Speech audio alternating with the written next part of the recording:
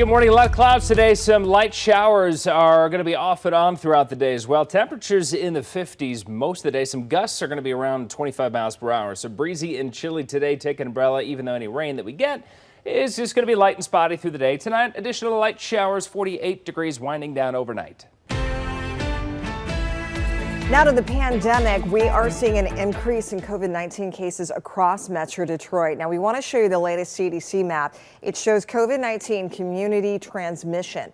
Last week, only Washtenaw and Oakland counties were shaded in yellow, which represents a medium risk level.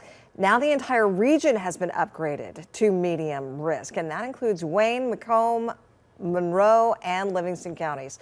The latest update also pushed Grand Traverse County to high risk. That means people at risk of serious illness should talk with their doctor about whether or not they should mask up and take other precautions. The surge in gas and diesel prices this week pushed Michigan into record territory. AAA is reporting new record high average prices for the state at $4.31 a gallon for regular unleaded gasoline and $5.21 a gallon for diesel fuel. Both eclipsed records set back in March. Prices had been dropping pretty steadily since then, but Monday they started ticking back up. Analysts blame the growing economy, higher demand, and global instability caused by the war in Ukraine.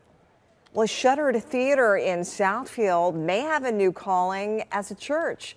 Plans are in the works for the old Star Southfield to become a new campus for Triumph Church. It already has 6 other locations in the Detroit area and in Flint. The Star Theater would not only be a worship center, but also have a large community space and children's area. The Southfield Planning Commission is expected to take a look at the church's plans later on this month.